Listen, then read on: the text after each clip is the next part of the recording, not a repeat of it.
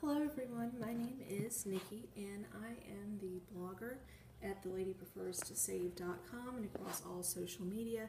And today I wanted to scope really quickly, since it's quiet in my house this afternoon, about something that I have done this fall to help myself and my family be more accountable for counting our blessings, and that is with DIY blessing cornucopias. What I did was get 2 cornucopias for $1 a piece in my local thrift store. I filled them with sticks and twigs from my yard after they'd been cleaned and make sure there were no spiders. And then I took small pieces of scrap paper that I punched out and attached with coral twisty wire, and on the back of each one, everyone in my family writes each day, one for each, I don't know if you can see it, something that they are thankful for that day.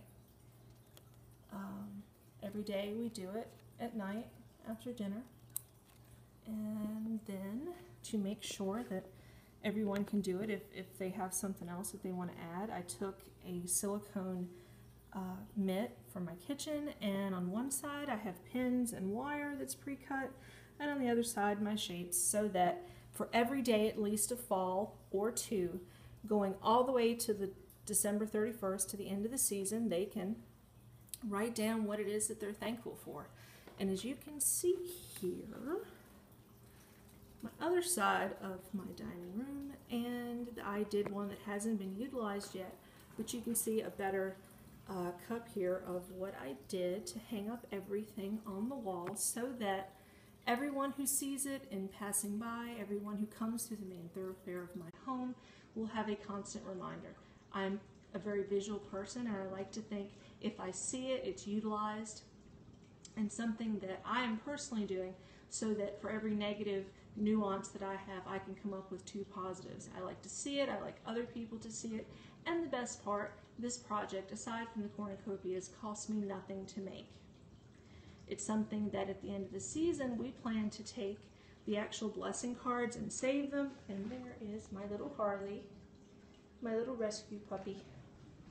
And there is, as you can see, the tree that we started over the past week, and all, again, the different punches that I put out with the blessings on the back. It took me maybe 20 minutes to put this together. It cost me very little, and it's something that we all have really liked. We really look forward to it, and everybody, all 3 of my other family members that live in this house, adult and kid alike, always ask about that. So again, this is my Count Your Blessings tree that I did for this fall. It is a free tutorial. I also have it on my blog today at theladypreferstosave.com for anyone who would like to see it. So again, my name is Nikki, and thank you